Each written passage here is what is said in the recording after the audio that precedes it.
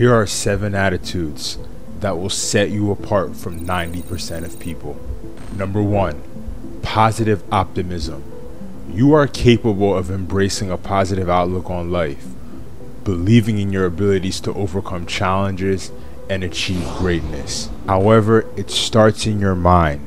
As cheesy as it may sound, as corny as it may sound, you can't set out to accomplish what you want if you don't believe in yourself at first. So how do you get there? Practice daily affirmations. Surround yourself with positive influences and start to focus on solutions rather than dwelling on problems. So much of achieving your goals in life is believing that you deserve them and believing that you can accomplish them before you ever see any kind of success. So start reaffirming these beliefs every day. Write down your goals so that you can begin to visualize them. See the vision of your future self. Envision it. Envision yourself in that role. Envision yourself in that house, and so on and so forth. Number 2, resilient grit. You need to develop a resilient spirit that bounces back from setbacks and keeps pushing forward no matter the obstacles. And how do you do that? Set small, achievable goals. Celebrate progress and remind yourself of your past triumphs during tough times. People seem to think that people who are well off or people who are successful don't have setbacks in life, and that's not the case. Whatever stage you're at in life, you're always going to go through hard times. But what sets people apart is pushing through those hard times and understanding at the end of the day, you're going to have to be the one who picks yourself up. Other people can help you, but you're the one who has to bounce back from your hard times. Resilient grit. Keep grinding through. Keep pushing forward. Keep going no matter what. It doesn't mean you can't take a break. It doesn't mean you can't take some time to relax. But always move forward. Step by step, inch by inch, small goal by small goal. But no matter what happens, never give up. If you have the mindset of never giving up, you're already 50% ahead of everyone else. Why? Because most people who start on journeys or goals, be it fitness or some kind of financial journey, they end up giving up. Number 3, proactive initiative. You need to take charge of your life and actively seek opportunities for growth and improvement. How do you do this? Step out of your comfort zone, seize new challenges, and be proactive in pursuing your goals. What does that look like? Hang around new people. Hang around in environments that push you to be better. Take on challenges that push you to be better. There's wisdom after wisdom, quote after quote, that teaches us one of the most dangerous places to be is in an area of comfort. Why? Because you're not challenged to grow. The biggest growth in my life occurred when I was uncomfortable. The biggest growth in my life also occurred when I was around people who were successful, be it engineers, doctors, lawyers. As soon as I put myself around those crowds, I was pushed to be the best version of myself. So what does that mean? Be intentional about your goals. You can't just sit back and hope that they magically occur. Put yourself in environments that challenge you to succeed, that challenge you to be your best, that you know are going to bring out the best in you. Sometimes people make all these goals and these visions and they think they're going to magically happen. That's not how it works. That's not how life works. Be intentional.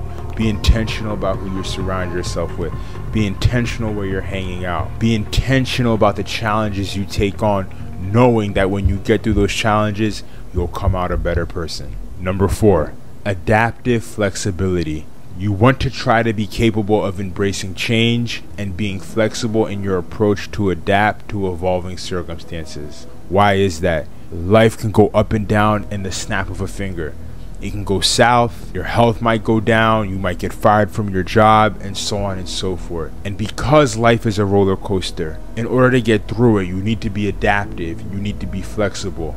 How do you get through this? Well, practice mindfulness. Stay in the present. View change as a chance to learn and grow. But what you don't want to do is you don't want to panic.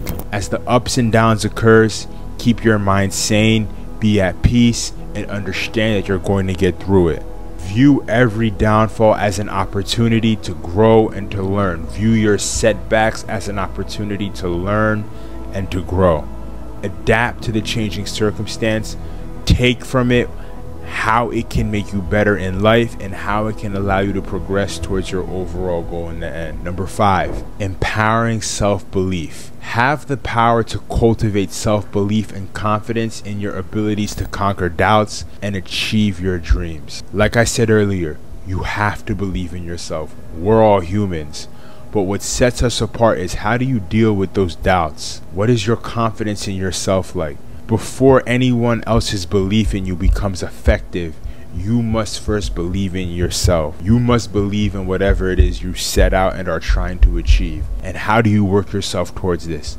Cut out all forms of negative talk. At the end of the day, it's your thoughts and your voice you hear more than anybody else. So cut out all negative talks.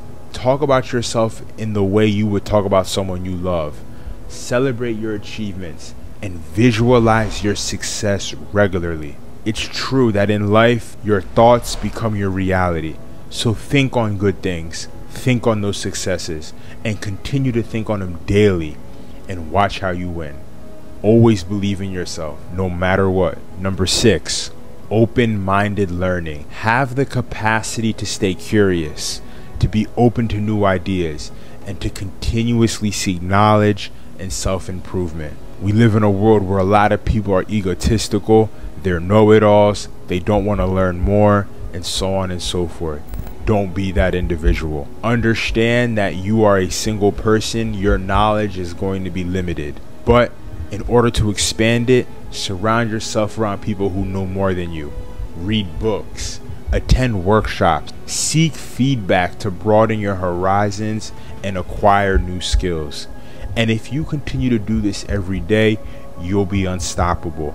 It doesn't necessarily mean read 20 books in a month or, be a walking encyclopedia. It's an attitude and a willingness to learn from new people, to be humble and hear different perspectives, to receive different sides of an argument or of a political issue. But overall, continuously seeking knowledge, and in return, you're going to notice that you are achieving self-improvement in that process. Always keep your mind open to learning. Number 7, purposeful focus. You possess the focus necessary to stay aligned with your long-term vision, prioritizing your tasks, and minimizing distractions. What does that look like?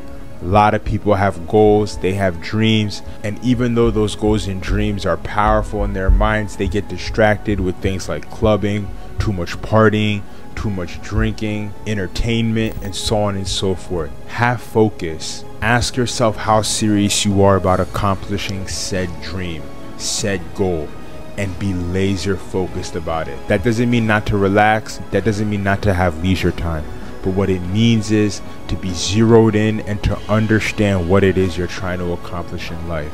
One way to do this is to regularly review your progress and constantly realign your actions with your goals. Set what your goals are and say no to everything that doesn't align with that. If you enjoyed this video, please subscribe, comment your thoughts, and I look forward to dropping more content like this in the future.